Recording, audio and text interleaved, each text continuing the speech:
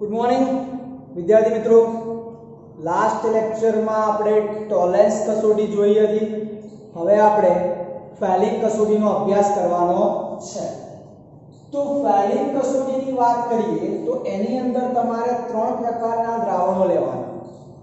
सौप्रथम आल्डिहाइडનું દ્રાવણ, ત્યારબાદ Fehling A એટલે કે CuSO4 કોપર સલ્ફેટનું દ્રાવણ, ત્યારબાદ ફેલિંગ B આલ્કલીયુક્ત સોડિયમ પોટેશિયમ ટાર્ટ્રેટનો રોસેલ ક્ષાર લેવાનો છે।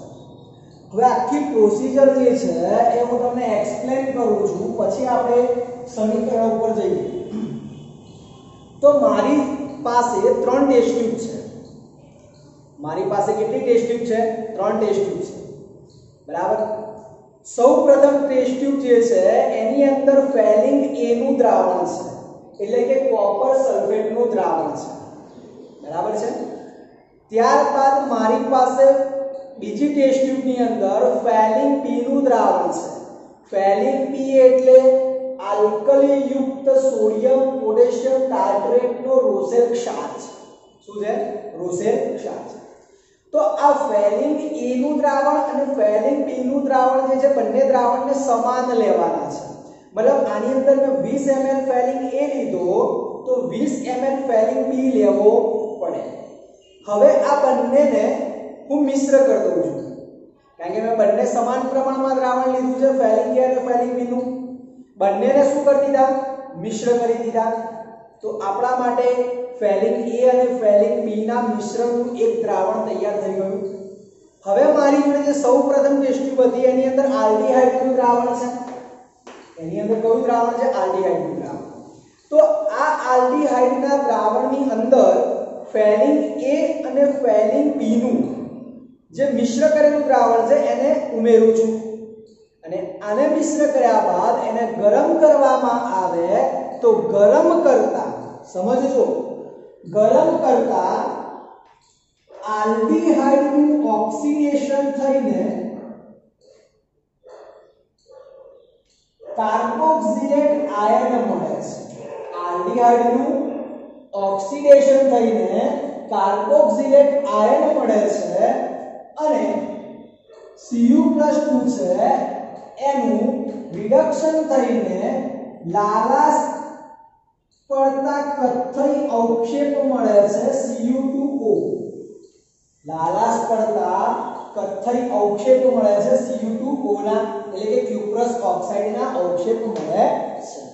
તો આ જે કસોટી છે, આ પ્રક્રિયા છે, એને ફેલિંગ કસોટી તરીકે ઓળખવામાં આવે છે।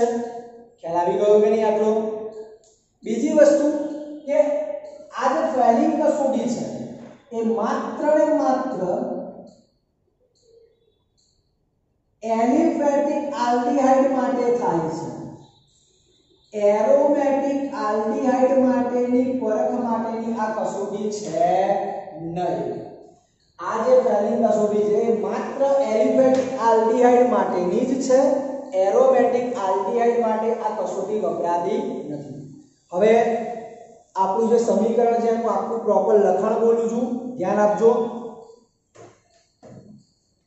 फेलिंग A અને फेलिंग B નું દ્રાવણને સમાન પ્રમાણમાં મિશ્ર કરી તેને આલ્ડીહાઇડના દ્રાવણની અંદર ઉમેરીને ગરમ કરતા આલ્ડીહાઇડનું ઓક્સિડેશન થઈને કાર્બોક્સિલેટ આયન મળે છે અને Cu+2 નું રિડક્શન થઈને લાલાશ પડતા કથ્થઈ અવક્ષેપ મળે છે, જે કોના છે? ક્યુપ્રસ ઓક્સાઇડના છે।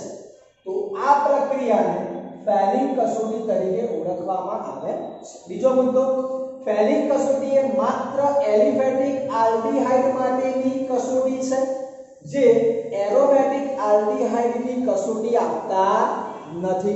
समीकरणनी वात करीए तो जो आल्डिहाइड लखी नाख्यो, CuSO4 मांथी Cu+2 लख्या छे, पाणीमां ओगाळेलो छे એટલે OH- છે, बराबर। तो आल्डिहाइड નું ઓક્સિડેશન થયું R-COO- આનું રિડક્શન થઈને મળ્યું Cu2O। શું મળ્યા છે? Cu2O। અને પાણીનો અણુ શું થયો છે? મુક્ત થયો છે। સમીકરણને બેલેન્સ કરવું છે। અહીંયા કોપર કેટલી વાર? 2 વાર છે, તો અહીંયા બે વાર, Cu બે વાર થઈ ગયા, R કેટલી વાર છે? એક વાર, અહીંયા પણ એક વાર, કાર્બન વન ટાઈમ. બીજી વસ્તુ અહીંયા ઓક્સિજન કેટલી વાર છે? બે, બે ને એક ત્રણ, ત્રણ ને એક ચાર વાર છે. તો અહીંયા મારે કેટલી વાર મૂકવા પડે? ત્રણ વાર મૂકવા પડે, કેમ કે ત્રણ ને એક ચાર ઓક્સિજન થયા. હાઇડ્રોજનની વાત કરીએ તો ત્રણ ને એક ચાર હાઇડ્રોજન છે. કેટલા હાઇડ્રોજન છે? ચાર હાઇડ્રોજન. તો અહીંયા મારે કેટલા મૂકવા પડે? બે મૂકવા પડે. જો અહીંયા બે મૂકું ચાર હાઇડ્રોજન કરવા માટે તો ઓક્સિજન બદલાઈ ગયા. બે, બે ને એક ત્રણ, ત્રણ ને બે પાંચ ઓક્સિજન થયા. તો હવે અહીંયા હું શું કરું છું? પાંચ ઓક્સિજન કરી નાખ્યા. પાંચ ને એક છ ઓક્સિજન થયા. તો અહીંયા ત્રણ, ત્રણ ને એક ચાર, ચાર ને બે છ ઓક્સિજન, પાંચ ને એક છ ઓક્સિજન. હાઇડ્રોજનની વાત કરીએ તો પાંચ હાઇડ્રોજન અને અહીંયા એક હાઇડ્રોજન, ટોટલ થયા છ હાઇડ્રોજન. ત્રણ દુ છ હાઇડ્રોજન. તો સમીકરણ આપણું બેલેન્સ થઈ ગયું છે. હવે બીજી વાર ચેક કરવું છે તો +2 ગુણ્યા 2 +4 -1 ગુણ્યા 5 -5 એટલે 4 - 5 એટલે બીજભાર કેટલો આવ્યો? -1. તો અહીંયા પણ બીજભાર કેટલો છે? -1 છે. તો આપણું સમીકરણ જે છે અહીંયા બેલેન્સ થઈ ગયું છે. તો આ જે પ્રક્રિયા છે ફેલિંગ કસોટી છે, પ્રેક્ટિકલ માટેની કસોટી છે, તો તમારે ધ્યાનમાં રાખવાની છે.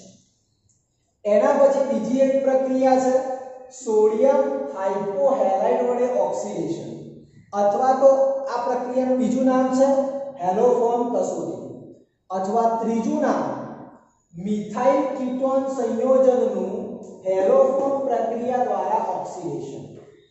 ખ્યાલ આવી ગયો કે? તો આ પ્રક્રિયાની હિન્ટ લખેલી છે, એટલે કે આપણું બ્રહ્માસ્ત્ર અહીંયા લખેલું છે. તો સૌપ્રથમ લખાણની વાત કરું છું, ધ્યાન આપજો. સૌપ્રથમ લખાણની વાત કરું છું. આ CH3 સમૂહ એટલે મિથાઇલ, આ CO સમૂહ છે, CO એટલે કીટોન સમૂહ. તો લખાણની વાત કરું છું, ધ્યાન આપજો.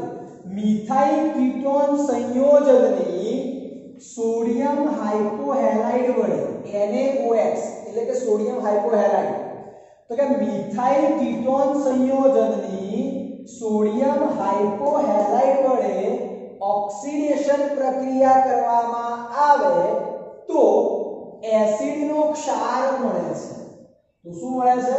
એસિડનો ક્ષાર મળે છે. અને મિથાઇલ સમૂહનું રૂપાંતર હેલોફોર્મમાં થાય છે. શેમાં થાય છે? હેલોફોર્મમાં થાય છે. ખ્યાલ આવી ગયો કે નહીં? સમીકરણ જોઈએ તો ધ્યાનથી જોજો. તો ધ્યાનથી અહીંયા આપણે સમીકરણ જોઈશું. RCOCH3 એની પ્રક્રિયા NaOH સાથે કરું છું. તો અહીંયાથી ઓક્સિજન અને હાઇડ્રોજન વચ્ચેનું બંધ તોડી નાખું છું. તોડી નાખ્યું. અહીંયાથી કાર્બન અને કાર્બન વચ્ચેનું બંધ તોડી કાઢું. તો આ ONA જે છે, આ ONA કાર્બન સાથે જોડી જાય. આ ONA કોની સાથે જોડી ગયા? કાર્બન સાથે. તો જુઓ RCO હતા અને ONA આયા તો RCOONA. ખ્યાલ આવી ગયો કે નહીં? એસિડનો ક્ષાર. અને CH3 નું રૂપાંતર હેલોફોર્મમાં એટલે CHX3 થઈ જાય. શું થઈ જાય? CHX3 થાય છે. તો તમારે આ બેઠી પ્રક્રિયા જે છે આપણી બ્રહ્માસ્ત્ર, આ બ્રહ્માસ્ત્ર મુજબ તમે કોઈ પણ ઉદાહરણ લખી શકો છો. R ની જગ્યાએ માત્ર કાર્બનની શૃંખલા લેવાની છે.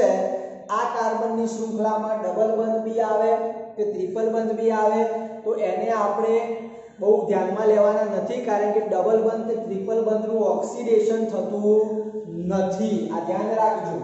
બે ઉદાહરણ લખ્યા છે. R ની જગ્યાએ મેં લઈ લીધો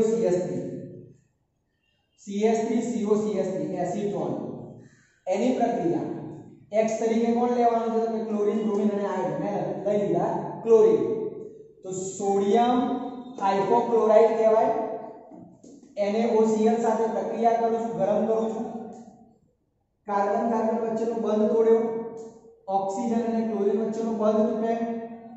ONA કોની સાથે જોડાવાના? તો કે કાર્બન સાથે. તો CH3CO હતા, ONA આયા CH3COO સોડિયમ એસિટેટ CH3Cl છે પણ મેં તમને પહેલા જ કીધું કે CH3 નું રૂપાંતર હેલો ફોર્મમાં થાય છે CHX3 માં એટલે CH3 ની જગ્યાએ થઈ જશે CH અને Cl ની જગ્યાએ થઈ જશે Cl3 એટલે CHCl3 ક્લોરોફોર્મ કહેવાય આને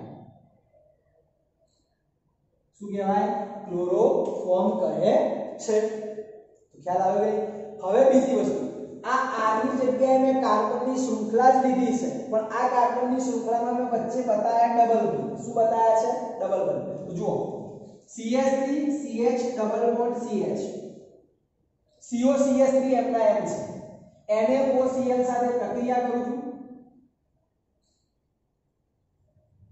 ONA કોની સાથે જોડાશે તો કે કાર્બન સાથે તો CH3 CH double bond CH C double ONA CH3 CH double bond CH C double ONA ખ્યાલ આવ્યો કે નહીં અહીંયાથી આ કોણ તૂટ્યો તો CH3 નું રૂપાંતર CHX3 માં તો CH3Cl ની જગ્યાએ શું લખાશે CHCl3 ક્લોરોફોર્મ તો તમને ખ્યાલ આવી ગયો હશે મિત્રો કે આ જે પ્રક્રિયા છે આ પ્રક્રિયાની અંદર માત્ર એક જ વસ્તુ ધ્યાન રાખવાની છે CH3 નું રૂપાંતર હેલો ફોર્મમાં થાય છે CHX3 માં થાય છે R જે છે આપણું બ્રહ્માસ્ત્ર છે R ની જગ્યાએ કાર્બનની શૃંખલા લેવાની છે આ કાર્બનની શૃંખલામાં ડબલ બંધ આવે તો એનું ઓક્સિડેશન થતું નથી જેમ હોય એમના એમ જ લખવાનું હોય છે તો લખાણ એક વખત ફરી રિપીટ કરું છું મિથાઇલ કીટોન સંયોજનની સોડિયમ હાઇપોહેલાઇડ વડે પ્રક્રિયા કરવામાં આવે તો કીટોન સમૂહનું રૂપાંતર એટલે કે કીટોન સમૂહનું ઓક્સિડેશન થઈને એસિડનો ક્ષાર મળે છે અને મિથાઇલ સમૂહનું રૂપાંતર હેલો ફોર્મમાં થાય છે મિથાઇલ સમૂહનું રૂપાંતર શેમાં થાય છે હેલો ફોર્મમાં થાય છે ઓકે તો તમારે આવા બીજા એક બે ઉદાહરણ જાતે સેલ્ફ પ્રેક્ટિસ માટે કરવાના રહેશે